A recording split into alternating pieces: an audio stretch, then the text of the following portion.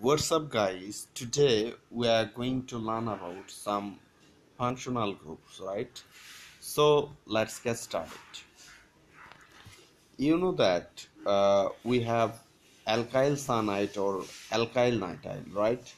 The general formula of alkyl nitrile or alkyl cyanide is like this: R bond Cn. This is alkyl nitrile, and the functional group of alkyl nitrile is cyanide or nitrile group. This is cyanide group or nitrile group. This is the structural formula of cyanide group or nitrile group. In this group, nitrogen is bonded to carbon with three bonds, right? Three bonds.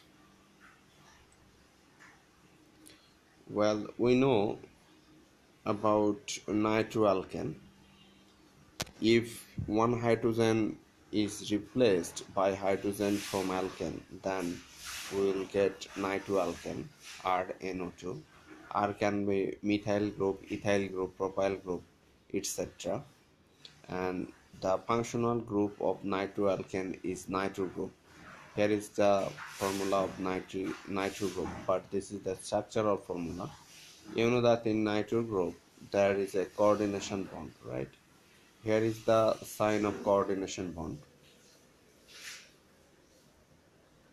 Okay, sulfonic acid. Uh, if one hydrogen is replaced by sulfonic acid group from benzene, then we'll get sulfonic acid. And the functional group of sulfonic acid is sulfonic acid group. This is SO3H.